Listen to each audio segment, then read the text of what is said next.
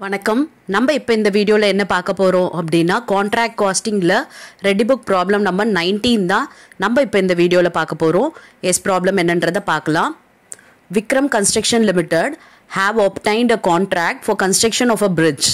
The value of the contract is rupees 12 lakh and the work commenced on 1st January 2008. The following details are shown in their books for the year ended December 2008. Okay பார்த்தீங்கன்னா Vikram construction வந்து ஒரு பிரிட்ஜை construct பண்ணுறதுக்கு ஒரு contract எடுத்திருக்காங்க அந்த value கான்ட்ராக்டோடது என்ன அப்படின்னு பார்த்தீங்கன்னா 12 lakh ஓகேவா ஒர்க் கமென்ஸ் ஆனது 1st ஜான்வரியில் அண்ட் நமக்கு டிசம்பர் 31 அந்த பேலன்ஸ்லாம் என்னன்றதை சொல்லியிருக்காங்க பாருங்க plant purchase 60,000 material issued at side 3,36,000 wages paid rupees 3,40,000 direct expenses rupees 8,000 general overhead apportioned rupees 32,000 wages accrued due on 31/12/2008 2,800 materials at site as on 31/12/2008 rupees 4,000 direct expenses accrued as on 31/12/2008 rupees 1,200 work not yet certified at cost rupees 14,000 cash received being 80% of work certified rupees 6 lakh life on plant purchased is 5 years and scrap value is nil.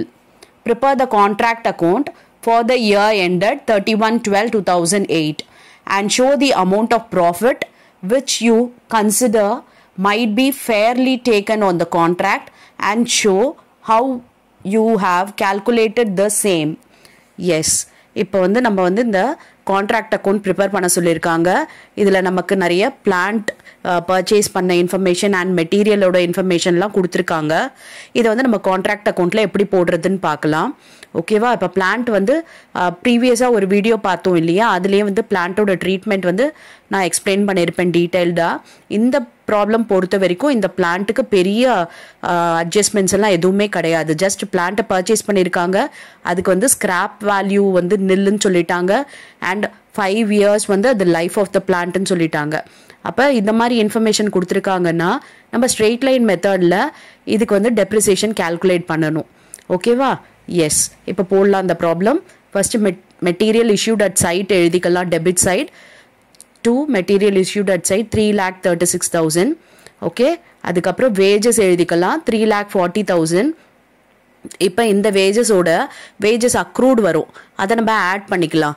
இப்போ நம்ம space இல்லைன்றதுனால அப்படியே ஆட்னு மட்டும் போடுறேன் நீங்கள் inner காலமில் போட்டு add பண்ணி நீங்கள் outer காலமில் போட்டுக்குங்க வேஜஸ் அக்ரூட் பாருங்கள் 2,800 ஸோ அது அப்படியே போட்டிருக்கோம் இதை வந்து இன்னர் காலமில் போட்டுட்டு நீங்கள் அவுட்டர் காலமில் டோட்டல் போட்டுக்குங்க ஓகேவா அதுக்கு அடுத்து பாருங்க வேற என்ன இருக்கு டைரக்ட் எக்ஸ்பென்சஸ் இருக்கு 8,000 இந்த டைரக்ட் எக்ஸ்பென்சஸ்க்கும் நமக்கு வந்து அக்ரூட் இருக்கு பாருங்க டைரக்ட் எக்ஸ்பென்சஸ் அக்ரூட் 1,200 அப்போ முதல்ல டைரக்ட் எக்ஸ்பென்சஸ் 8,000 எழுதிக்கலாம் அதோட இப்போ அக்ரூட் 1,200 ஆட் பண்ணிக்கலாம் இதுவும் இன்னர் காலம்ல போட்டு டோட்டல் அவுட்டர் காலம் போடுங்க ஓகே அதுக்கப்புறம் வேற என்ன இருக்கு பார்ப்போம் டெபிட் சைடு எழுதுறதுக்கு நமக்கு ஜென்ரல் ஓவர்ஹெட் இருக்குது பாருங்கள் ஜென்ரல் ஓவர்ஹெட் அப்போர்ஷன் டூ நமக்கு டெபிட்டில் தான் வரும் 32,000 எழுதிக்கலாம் அவ்வளோதான் நம்ம டெபிட்டில் எழுத வேண்டிய இன்ஃபர்மேஷன் இவ்வளோ தான் எஸ் அப்புறம் பிளான்ட் முக்கியமானது 60,000 இதை வந்து நம்ம டெபிட்டில் அப்படியே போட்டுக்கலாம் இல்லை இந்த பிளான்ட்டுக்கு டெப்ரிசியேஷன் மட்டும் கண்டுபிடிச்சி அதை மட்டும் நம்ம டெபிட்டில் காட்டலாம் இப்போ நம்ம வந்து பிளான்ட்டை காட்டிட்டு அண்ட் கிரெடிட்டில் வந்து நம்ம பிளான்ட் லெஸ் டெப்ரிசியேஷனை காமிக்கலாம் ஓகே எஸ் இப்போ நம்ம டெபிட்டில் போட்டு முடிச்சாச்சு இப்போ கிரெடிட்டில் பாருங்கள் என்னென்ன இன்ஃபர்மேஷன் வரும்னு சொல்லிட்டு நமக்கு வேறு பாருங்கள் இது டெபிட்டில் போட்டுட்டோம் இது டெபிட்டில் போட்டோம் இதுவும் டெபிட் இது டெபிட் இதுவும் டெபிட் இதுவும் டெபிட் இது எல்லாமே debit material at side as on 31/12/2008 இது வந்து க்ளோசிங் மெட்டீரியல் அதாவது இந்த கான்ட்ராக்டில் மெட்டீரியல் முதல்ல 3,36,000க்கு கொண்டு வந்திருக்காங்க அதில் எல்லா மெட்டீரியலும் யூஸ் பண்ணிவிட்டு லாஸ்ட்டாக 4,000 மட்டும் மெட்டீரியல் ஒர்த் வந்து நம்மக்கிட்ட பேலன்ஸ் இருக்குது அதனால் அதை நம்ம கிரெடிட்டில் காமிக்கிறோம் 4,000 ஓகே எஸ் அதுக்கப்புறம் வேறு எதுவும் இல்லை ஒர்க் சர்டிஃபைட் ஒர்க்ஸ் அன்சர்டிஃபைடு தான் அப்போ இதுக்கு இடையில நம்ம என்ன போட்டுக்கலாம் பிளான்ட்டை போட்டுக்கலாமா எஸ் பிளான்ட்டோட வேல்யூ 60,000 அதை போட்டாச்சு இப்போ நம்ம இதுக்கு டெப்ரிசியேஷன் எப்படி கால்குலேட் பண்ணோம்னா cost of the asset divided by estimated life. Estimated life எவ்வளவு? 5 இயர்ஸ். ஸ்கிராப் வேல்யூ இருந்திருந்தா மைனஸ் பண்ணிட்டு டிவைடட் பை 5 போட்டிருக்கணும். இதில் ஸ்கிராப் வேல்யூ நெல்லுன்னு சொன்னதுனால நம்ம இந்த 60,000 டிவைடட் பை 5 போட்டோம்னா 12,000 வருது. அதுதான் டெப்ரிசியேஷன். ஸோ 60,000லேருந்து 12,000 மைனஸ் பண்ணால் 48,000 டெப்ரிசியேஷன். ஓகே, இப்போ ஒர்க் இன் ப்ரோக்ரஸ் போடலாமா? ஒர்க் இன் ப்ரோக்ரஸ்ன்றது நமக்கு ஒர்க் சர்டிஃபைடோ ஒர்க் அன்சர்டிஃபைடும் தான். ஒர்க் சர்டிஃபைடு பாருங்க எவ்வளோ கொடுத்துருக்காங்க. Cash received being 80% of work certified. Rupees 6 lakh. அப்போ நமக்கு எவ்வளோ வேணும்? 100% வேணும். இது வந்து 80%. Cash receivedன்றது 6 lakh. அது வந்து எவ்வளவு அப்படின்னு பார்த்தீங்கன்னா 80% of work certified. அப்போ நமக்கு 100% வேணும்னா 6 lakh into 100 divided by 80 போட்டோம்னா 7,50,000 கிடைக்குது. Okay, works not yet certified 14,000. இப்போ அதை ஆட் பண்ணி நம்ம அவுட்டர் காலமில் போட்டாச்சு. 7,64,000 வருது. ஒர்க் சர்டிஃபைடும் ஒர்க்ஸ் அன்சர்டிஃபைடும் இது ரெண்டும் சேர்ந்ததை தான் நம்ம என்ன சொல்கிறோம்? ஒர்க் இன் ப்ரோக்ரஸ்ன்னு சொல்கிறோம். ஓகேவா? எஸ். இப்போ டெபிட்டில் போட வேண்டியதெல்லாம் போட்டாச்சு அண்ட் கிரெடிட் இன்ஃபர்மேஷன் எல்லாம் போட்டாச்சு. இப்போ பேலன்ஸ் பண்ணலாம். நோஷனல் ப்ராஃபிட் எவ்வளோன்றது தெரியும். ஓகே, நமக்கு கிரெடிட்டில் ஜாஸ்தி வருது. 8,16,000 வருது. ஸோ டெபிட்டில் இருக்கிறது எல்லாத்தையும் ஆட் பண்ணிவிட்டு இந்த 8,16,000 மைனஸ் பண்ணால் 36,000 கிடைக்குது. இதுதான் நோஷனல் ப்ராஃபிட். இப்போ இந்த நோஷனல் ப்ராஃபிட்டை நம்ம ட்ரான்ஸ்ஃபர் பண்ண போகிறோம். எதுக்கு அப்படின்னா ப்ராஃபிட் அண்ட் லாஸ்க்கும் ஜென்ரல் ரிசர்வ்க்கும். ஓகே, இப்போ இது வந்து ட்ரான்ஸ்ஃபர் பண்ணுறதுக்கு நிறைய ப்ரொவிஷன்ஸ் நமக்கு இருக்குது. அதில் வந்து இது எந்த கேட்டகரியில் ஃபாலோ ஆகுதுன்றது முதல்ல தெரியணும். அதாவது percentage of work certified on contract price கண்டுபிடிக்கணும். ஒர்க் சர்டிஃபைடு எவ்வளவு? 7,50,000. கான்ட்ராக்ட் ப்ரைஸ் எவ்வளவு? 12 lakh. இதோட பர்சன்டேஜ் கண்டுபிடிக்கணும். Work certified on contract price. அப்போ 7,50,000 டிவைடட் பை கான்ட்ராக்ட் ப்ரைஸ் நம்ம போட போகிறோம். பாருங்க, ஒர்க் சர்டிஃபைடு ஆன் கான்ட்ராக்ட் ப்ரைஸ்னும் போது 7,50,000 டிவைடட் பை 12 lakh போட்டோம்னா எவ்வளோ பர்சன்டேஜ் பாருங்க? 62.5% வருது. ஓகே, மோர் தென் 50% இருந்துச்சு அப்படின்னா 2/3 ஆஃப் நோஷனல் ப்ராஃபிட்டை ட்ரான்ஸ்ஃபர் பண்ணணும். ஓகே, பாருங்க, 2/3 of profit is transfer to P&L. Okay, அப்போ நோஷனல் ப்ராஃபிட் வந்து 36,000.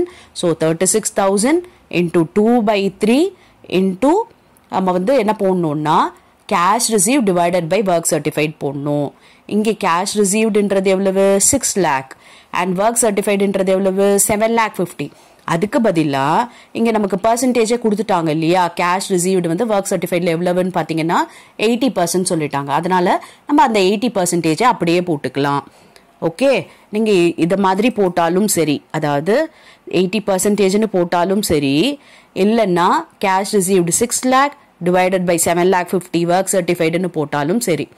இல்லை நீங்கள் அப்படி போட்டு பாருங்களேன், இதுவும் 80% தான் வரும். 6 lakh டிவைடட் பை 7,50,000னா அது 80% தான். அதுக்காக சிம்பிளாக இந்த மாதிரி 80%ன்னு டேரெக்டாகவே போட்டுக்கலாம். போட்டால் பாருங்கள் 19,200 வருது. இப்போ இந்த 19,200ன்றது தான் ப்ராஃபிட் அண்ட் லாஸில் காமிக்கணும். ஓகே, அப்போ பேலன்ஸ் இருக்கிறது எவ்வளவு அப்படின்னு பார்த்தீங்கன்னா அது ரிசர்வ்க்கு ட்ரான்ஸ்ஃபர் ஆகும். 36,000ல் 19,200 போயிடுச்சுன்னா 16,800 வருது. ஓகேவா? இது வந்து நம்ம ரிசர்வ்க்கு ட்ரான்ஸ்ஃபர் பண்ணியாச்சு. ஓகே, இப்போ இதோட டோட்டல் பார்த்தீங்கன்னா 36,000. புரிஞ்சுதா? ஈஸியாக இருக்கா ப்ராப்ளம்? ஓகே, இது பார்த்தீங்கன்னா ஒரு சப்ஸ்கிரைபர் கேட்டிருந்தாங்க இது வந்து எப்படி இந்த ப்ராப்ளம் சால்வ் பண்ணுறதுன்ட்டு. ஸோ அவங்களுக்காக இந்த ப்ராப்ளம் ஒர்க் அவுட் பண்ணியிருக்கேன். அண்ட் வேறு ஏதாவது ப்ராப்ளம், வேறு ஏதாவது சப்ஜெக்டில் டவுட் இருந்தாலும் கமெண்ட் பண்ணுங்கள். அந்த ப்ராப்ளம் பற்றின டீட்டெயில்ஸை உங்களுக்காக நான் வீடியோ பண்ணுறேன். எஸ், இப்போ ப்ராக்டிஸ்க்காக இதே மாடல்லே ஒரு ப்ராப்ளம் கொடுத்துருக்கேன். இந்த ப்ராப்ளமை ஒர்க் அவுட் பண்ணிவிட்டு கமெண்ட்டில் ஆன்சர் பண்ணுங்கள். I'll check your answer. Thank you for your patient listening.